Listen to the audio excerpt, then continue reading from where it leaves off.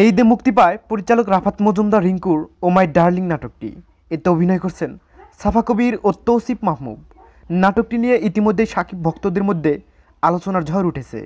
সেখানে তৌসিফকে উদ্দেশ্য করে গালমন্দ করতেও দেখা গেছে। নাটকের দৃশ্যে দেখা যায় সাফা কবির তৌসিফকে বলাকা সিনেমা হলে সিনেমা দেখানোর অনুরোধ করলে তার পরিপ্রেক্ষিতে বাসায় এসে বন্ধুদের পাশের রুমে রেখে জোরে জোরে বলেন, তুই খ্যাত, তোর 14 গোষ্ঠী খ্যাত। শাকিব খানের ছবি কেউ দেখে? এমন কথা তৌসিফের মুখে শুনেই শাকিব খানের ভক্তরা চটে যান।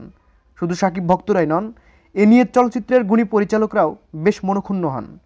শাকিব খানকে এমন ব্যঙ্গ করায় পরিচালক মালেক আফসারি বলেন, আমি তৌসিফ নামের নাটকে কাউকে চিনি না, আর কোনো দিন তার নামও শুনিনি। তবে এগুলি আসলে আলোচনায় আসার জন্যই করেন। তবে সিনিয়র আর্টিস্ট নিয়ে তার ব্যঙ্গ করা ঠিক হয়নি।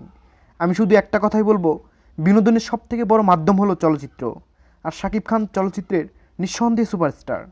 আমরা চলচ্চিত্রের মানুষজনকে তো নাটকে ছোট করে দেখছি না, কিন্তু আজ একটা কথা না বললেই পারলাম না।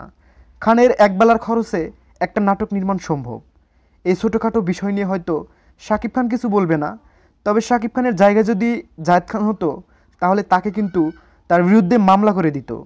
জীবনে বড় কিছু হতে হলে সোশ্যাল মিডিয়ায় এই বিষয়গুলো নিয়ে অবশ্যই আগে ভাবার দরকার। তিনি আরও বলেন, এটা আমাদের স্বাধীন রাষ্ট্র, সবার কথা বলার অধিকার আছে। তবে চলচ্চিত্রের মানুষজন ছোট ছোট বিষয়গুলি ছাড় দেওয়াতে কিন্তু তারা এগুলি বলার সুযোগ পাচ্ছে, আর সুযোগগুলো কাজেও খাটাচ্ছে। শাকিব খানের ছবি কেউ দেখে না, না দেখলে শাকিব খান আজ সুপারস্টার হয় কীভাবে?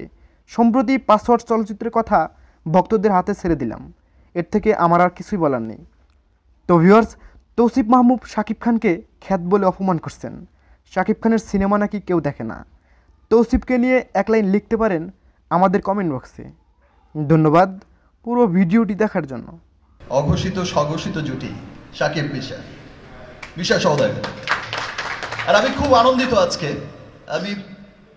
আজকে না